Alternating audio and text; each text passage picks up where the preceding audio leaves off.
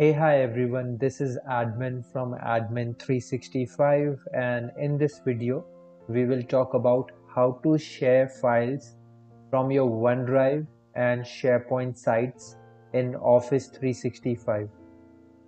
So let's get started. So I have logged into office.com with a user account which has OneDrive and SharePoint access. You basically require a license. If you don't, you will not see OneDrive or SharePoint when you click on the 9 dots on the top left. So do make sure you see OneDrive and SharePoint if you wish to share the file from there. So if you click on OneDrive, it should open your OneDrive here, and under My Files section, you should see all the files which is present in your OneDrive, and you can share it with others. Under shared, you will see all the files which you have shared with someone or someone has shared with you. So for example, under my files, if I wish to share a file or a folder, we'll talk about the file first and then click on share on the top, or you have a share option here as well. So once you click on it, it will open a window where it will ask you for the name or email address of the person who you wish to share the file or folder with. Currently, I'm just typing a random external address on a domain which is not owned by me. And you can see the message as well is outside of your organization. And here on the right, there is the permission.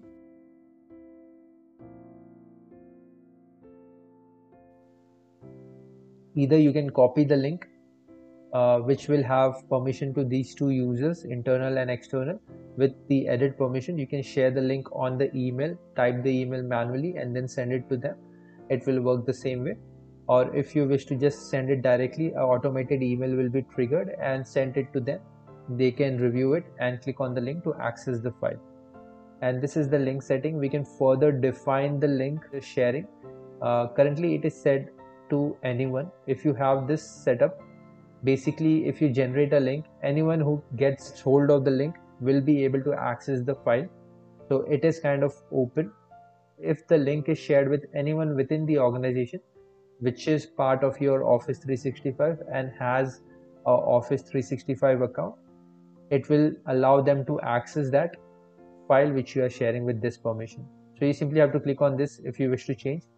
And the other one is people with existing access. So you can click on this and just click on apply and then generate link or copy the link. You can then share it with the person who already had access and they will be able to access the file again using the new link as well. And this is the option which will basically allow you to share it with people internal and external. This is a restrictive access. This is similar to anyone, but in anyone who gets hold of the link will be able to access, be it internal or external. In this, you can share it with external, but only the people who you have mentioned in the sharing invitation will be able to access that. This is the same drop down which we saw on the first screen. You can choose all the options here.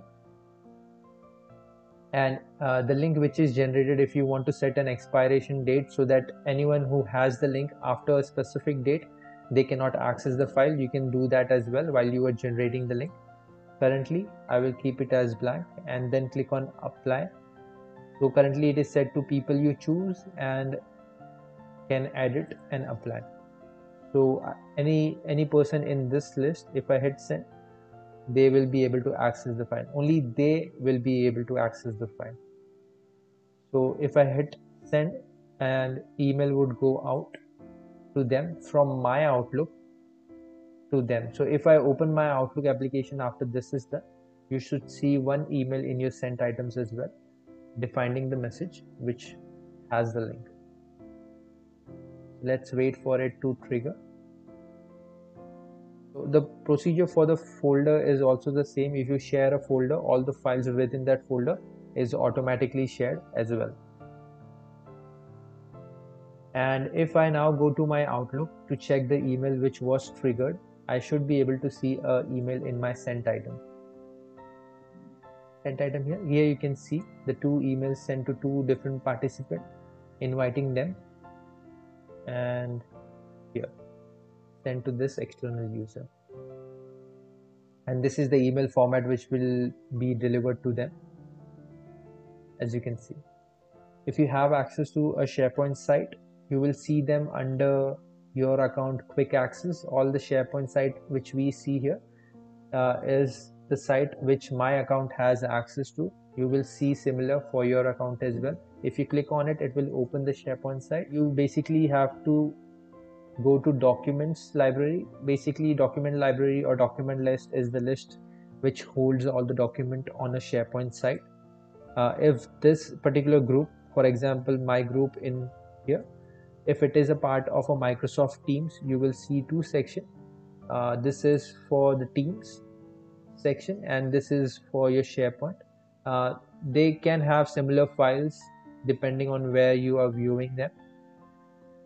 So for SharePoint specific, this is the place where you can go and check the file, and these would be all the files. So for example, if you wish to share the general file, the same procedure which we saw, click on share, a pop-up window will open. This is all the people who already have access to this, will mostly include the members, and if there is any external guest of the team, that will show up here as well.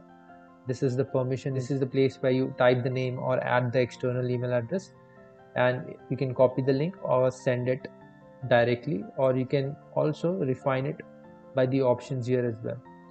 Here you can see the anyone with the link option is not available.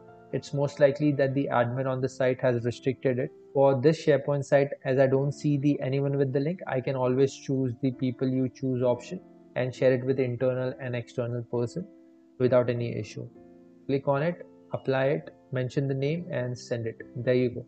So this is how we can share the files in OneDrive and SharePoint from the browser version. You can also do it from the desktop, but I would recommend to do it on the browser. It is fast and simple, and it is similar for both Mac and Windows.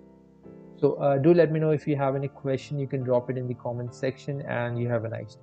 Bye, take care.